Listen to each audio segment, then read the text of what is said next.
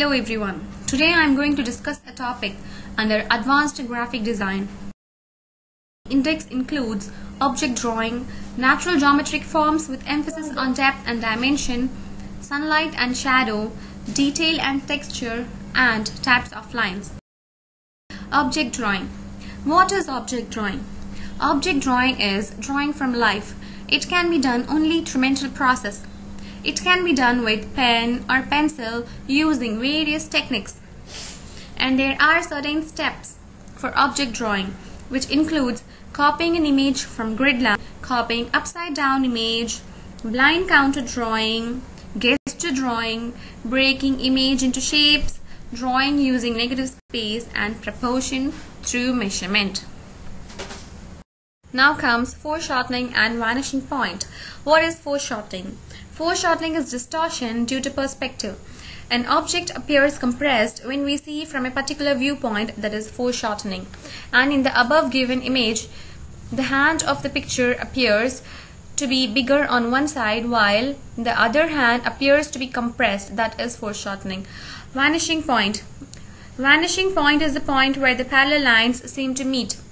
In the below picture you can see the example of vanishing point, that is road, and also railway track. We can see vanishing point.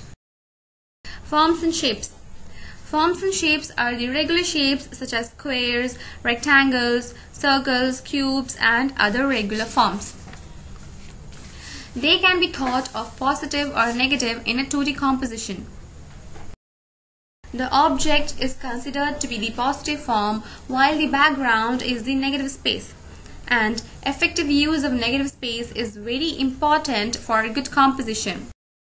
Here is an example of effective use of negative space. This is Newton and it is an ancient symbol of dual forces held in unity. Now comes dimensioning. Every drawing, whether a scale drawing or freehand drawing, must provide its length, breadth, height, size, etc.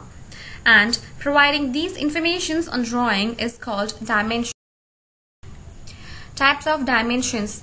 There are two types of dimensions, that is size or functional dimension and location or datum dimension.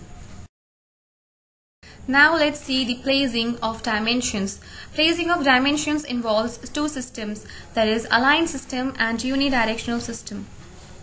In the aligned system, the dimension is placed perpendicular to the dimension line in such a way that it may be read from the bottom edge or the right hand edge of the line sheet. The dimensions should be placed near the middle and above but clear of the dimensional lines.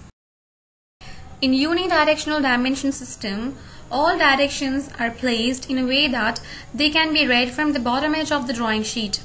The dimensional lines are broken near the middle for inserting the dimensions, and this system is mainly used on large drawings, example aircraft, etc. Unit of dimensions. There are certain unit of dimensions and they are as follows. All dimensions should be given in millimeter.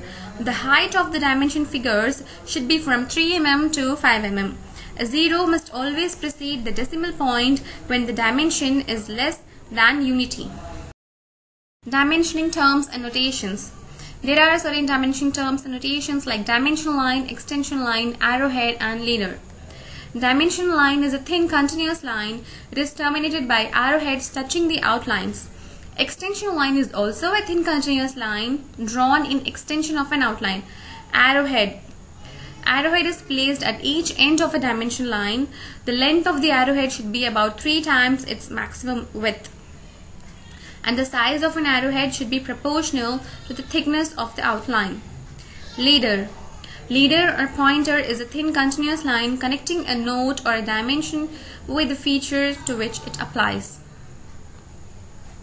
General rules. There are certain rules for dimensioning and they are as follows. Dimensioning should be done so completely that further calculations or assumptions or direct measurements from the drawing is not necessary. Every dimension must be given, but none should be given more than once. Dimensions should be placed outside the views unless they are clearer and more easily read inside. Mutual crossing of dimensional lines and dimensioning between hidden lines should be avoided.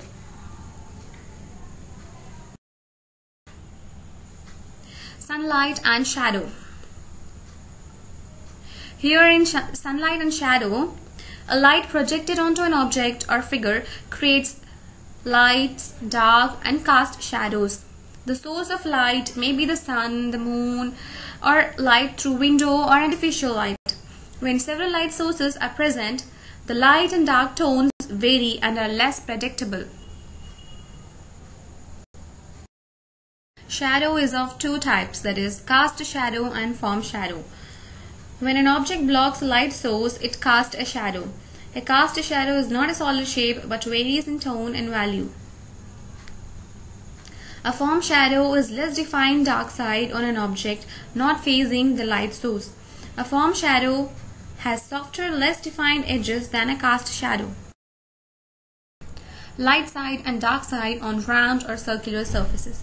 When one light source is present, the dark side is always darker than the light side of the object, and the light side is always lighter than the dark side. The light side is divided into two parts, that is, highlight and light middle tones. Highlight. Highlight is the lightest spot or streak where the light strikes the subject in exactly the middle of the light side between the shadow edge and the edge of the object. And highlight is shiny and crisp on glass or metallic surfaces. Now comes dark side. Dark side can also be called as shadow edge or core shadow. The edge where the light is blocked from the light is the dark side. Reflected light. It occurs when light bounces off an object. If the surface is smooth and shiny like glass, water, or polished metal, the light will reflect the same angle as it hits the surface. Cast shadow description. Umbra, penumbra, and antelumbra are the names given to the description of shadows cast by heavenly bodies.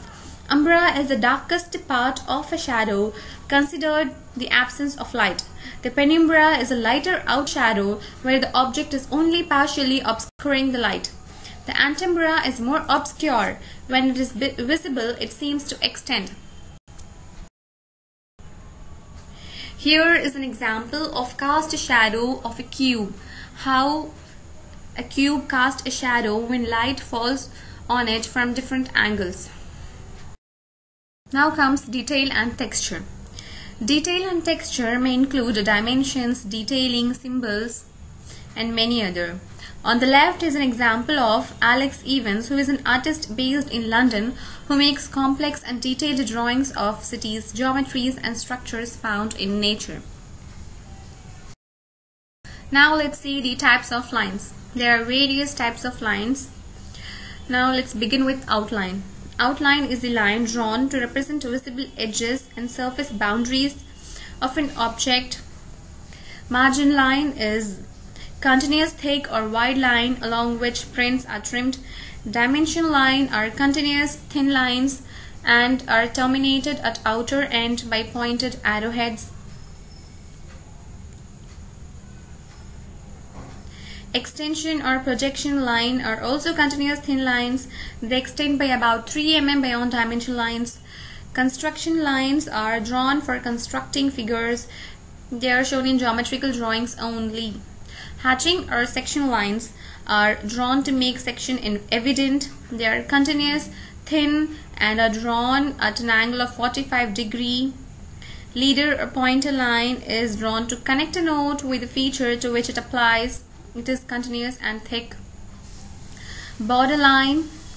Its perfectly rectangular working space is determined by drawing the border lines. They are continuous thin lines. Short break lines are continuous thin and wavy. They are drawn freehand and are used to show a short break.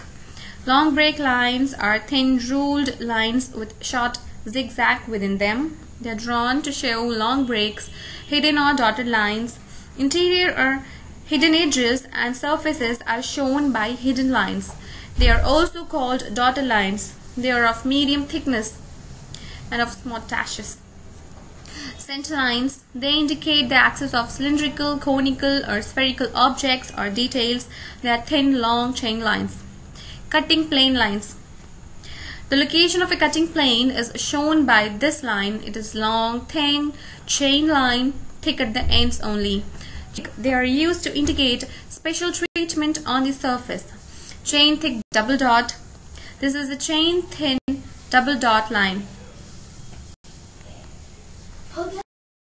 Thank you for watching. Please give a thumbs up if you like my video, and for more interesting topics, subscribe to my channel. Also hit the bell icon to get notified about more academic and interior design videos. And if you have any suggestion or queries, do comment below.